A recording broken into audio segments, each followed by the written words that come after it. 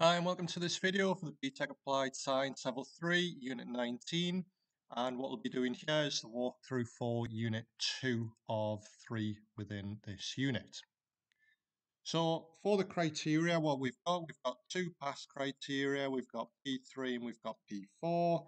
And we've got one merit, which is M3, and one distinction, which is D2.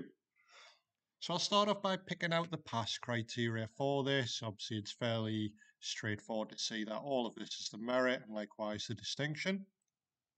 So P3 says demonstrate accurately the concentrations of solutions using the Beer-Lambert law.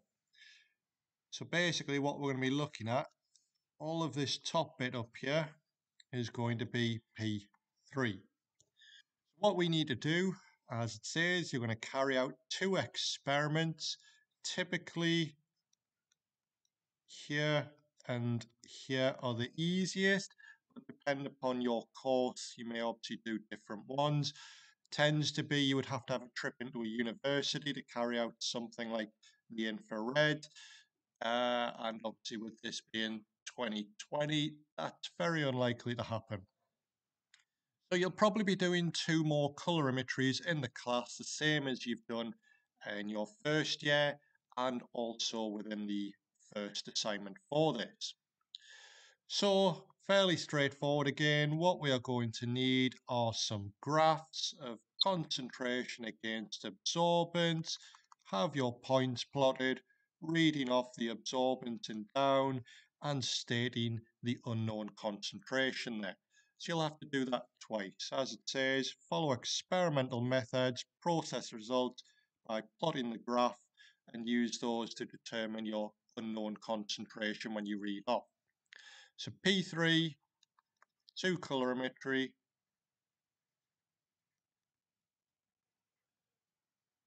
plus the graphs with the unknown.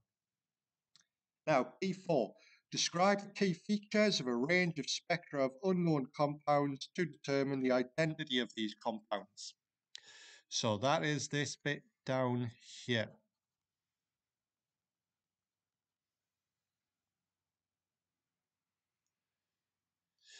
Now, first off, the infrared part of it. So, as it says, combined spectra, unlikely to be able to do for just the pass bit. The combined spectra comes in with the higher up merit and distinction there. So, we've got percentage elemental composition and determine the molecular formulae. Simply put, you're going to do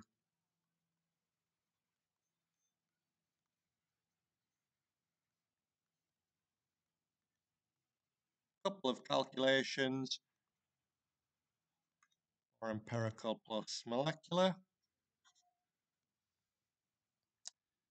Then we are going to be looking at some infrared spec with these various peaks and the functional groups as we can see listed in there.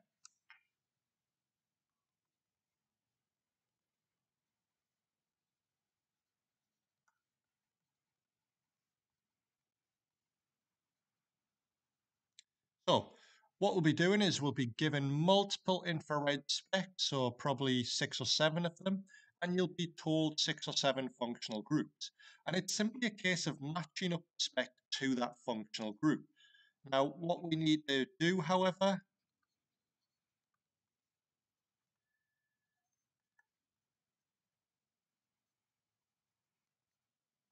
make sure you're not just sort of saying spectra 1 is an alcohol, 2 is an alkene, 3 is a carboxylic acid without any justification for that. You probably won't achieve the pass criteria then. What you need to say is something like spectra 3 is a carboxylic acid. I know this because there are 2 peaks shown. One of them is around 1700, a sharp peak there, which gives me an idea that I've got a carbon double bond oxygen within there. And I've got a big broad peak around 2800, which indicates the OH bond within a carboxylic acid. And obviously you would do that for each of the 6 or 7 spectra there. So it's fairly quick to get that done. You're just going to be using the back of the data sheet and matching them up. And then the other bit, you're going to be given some proton and carbon-13 spectra. And again, you'll be shown 4 molecules, if I remember right. And it's a case of matching the 4 molecules to their 4 respective spectra. So it's going to be something like you would be showing, for example, this. And what we would be stating things like, yeah, we've got 2 carbon environments. And we've got only 1 proton environment. And what I should be doing then is therefore looking for which of my 4 spectra agree with those.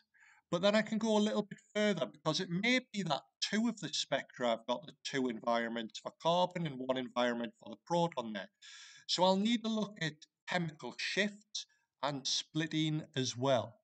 So what I can say is that the proton is just going to be a singlet. And if I can find a data table, it's going to be roughly in the 2.1 to 2.6 range. And likewise, I can grab a data table and say for the carbon-13 spectra, this one here is going to be around 190 to 220, since it's a ketone. And down here would be around the 20 to 50 range. So if I do have 2 spectra that agree with these, then I should be able to differentiate out the spectra based on the splitting of the proton and the chemical shift of them both, and therefore give it justification and say molecule X is spectra 2, whereas molecule Y is spectra Z, because, and again, just bring this into it. So that's the pass criteria. P3, very quick to do. P4, little bit of thought, but not too much really, since it's just a case of you're more or less given the answers and it's matching them up and justifying. Now on to the higher grades, the merit and distinction. These overlap a fair bit. What you'll be given is multiple combined spectra.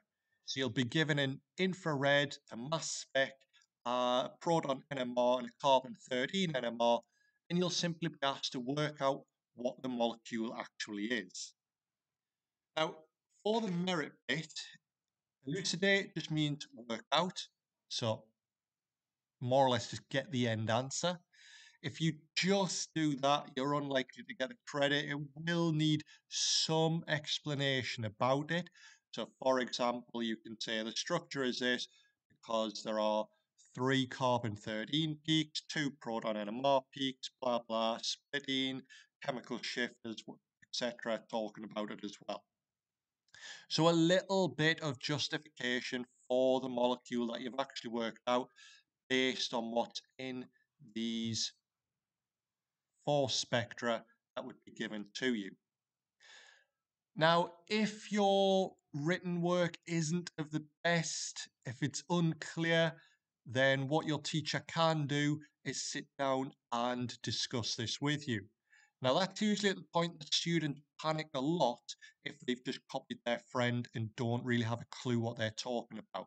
And it becomes very obvious at this point, and I've marked students down if they're unable to even justify their own work. So please make sure you understand what you're actually writing. Now, for the distinction, it's more or less the merit done better. So a full written analysis, again, work out the structure of the 2 compounds based on the 4 spectra actually given to you. But it's got this key difference within it. They will justify whether the conclusions they have reached are likely to be completely correct or whether there are justifiable other options for the compounds. So the key things you usually see with this are where we've got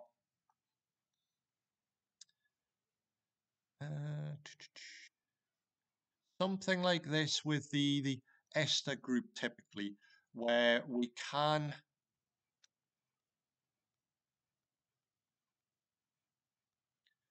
turn it around essentially. We've still got 1, 2, 3, 4, 1, 2, 3, 4 carbon environment. We've still got 1, 2, 3 protons, 1, 2, 3 proton environment. So we need to be able to somehow differentiate between these and justify which one is correct based on something else within the spectra. So what you should be looking at here is maybe splitting. Does that give it away? If not, what about chemical shift? Would that give it away which of these two is correct? So the distinction, chances are, from the two compounds that you're looking at, there will be an option within there for which it could be.